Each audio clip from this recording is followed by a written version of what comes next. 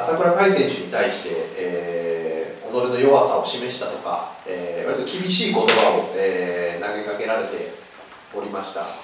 で、やはりそれはそれだけアーチュレッタ選手も甲斐選手との試合をそれだけ楽しみにしていたということだったんでしょうか。Yeah, initially, obviously, yeah, looking forward to beating him up, right? Like, runs his mouth, he thinks he's better than he is, gets the golden treatment when guys like Hiromasa are ready to step up for the opportunity. You know, you're getting ready to fight on a stage that this fight means everything. This fight means popularity. This fight could give him the opportunity to go to the next level and fight in the UFC if he would have took the opportunity to fight me. Like, real warriors come bandaged, bruised, and hurt to fights all the time. Like, step up to the fucking plate and fight, man. Like, don't run. Don't be a coward and don't run. Like, we're here to fight, you know? And he ran. He's a pussy. He ran, you know? Like, he ran from the challenge.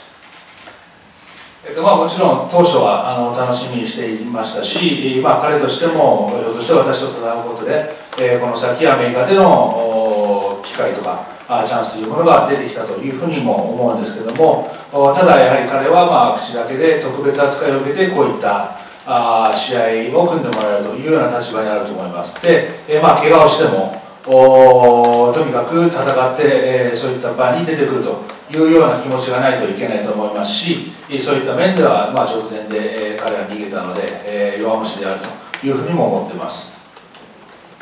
もし、この今回の試合でアーチュレッタ選手が勝って王者になった場合、最初の防衛戦の相手として朝倉海選手はふさわしいと思いますか？ You know, again, I don't pick and choose who I fight like him. I don't have that luxury. I show up, just like Patricio Pitbull did. He showed up, was helping, he got the opportunity to fight, right? Me, I'm the same way. I don't care who I fight.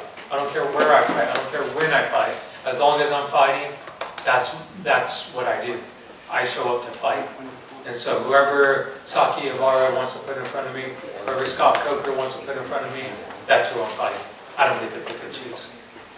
私としては対戦相手を選ぶ立場はありませんし、そういうつもりもありません。朝倉選手はそうしてきたんでしょうけども、私としてはピットブル、今回の選手、パトリシオ選手のように、たまたまコーナーについている予定が、そういった機会を得て、試合をできるというような形になります。自分としても全く同じ気持ちで、相手が誰であろうと。構いません。相模村社長、スコット・コーカーがどういった対戦相手を用意しようが、私としてはそこに向かって戦っていくだけです。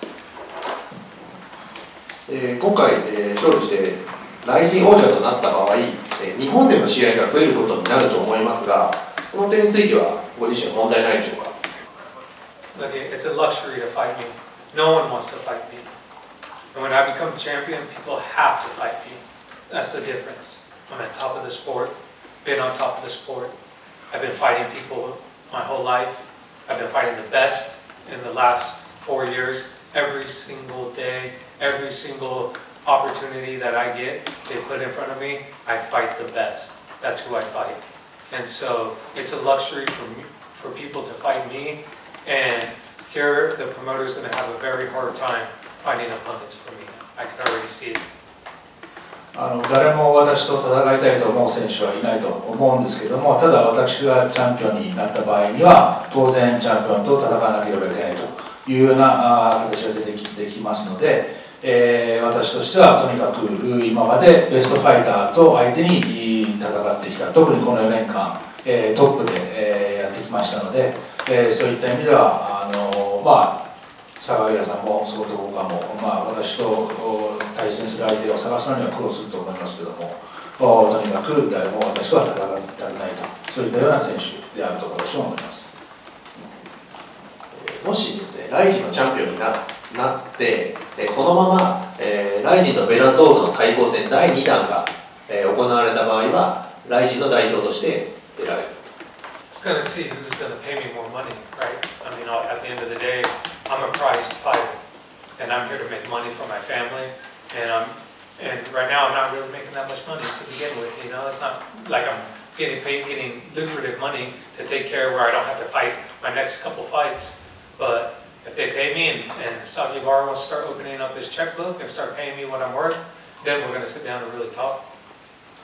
どちらの方が大きな、ファイトマネーを払ってくれるかということによるかと思います。で、正直私もそれほどいいお金をもらっているわけではないので、当然養わなければいっぱいいけない家族もありますし、次の試合を、例えばパスできるぐらいの、そういったような余裕があるファイトマネーをもらえれば、非常に私としては、坂口社長がそういった金額を出してくれるんであれば、講師の席に着くと思います。